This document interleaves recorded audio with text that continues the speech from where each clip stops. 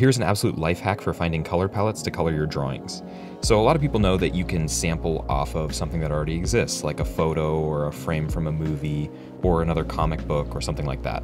But one of the best things to sample from is a movie poster, because movie posters use color theory in a much more purposeful way, because they have to be really eye-catching, they have to have elements that really pop and grab your eye so that you want to check out the movie. Now, this is an old poster for one of my favorite movies, Suspiria, and what I like about it is that if you just take a quick glance, you think, oh, this is just yellow, blue, and red. This is just primary colors.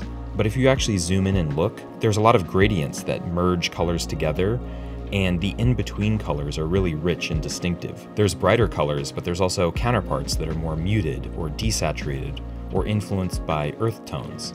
Don't just sample the obvious colors, the really bright ones. Find those in-between colors to find a more sophisticated palette, and you'll be surprised how rich your final artwork can look.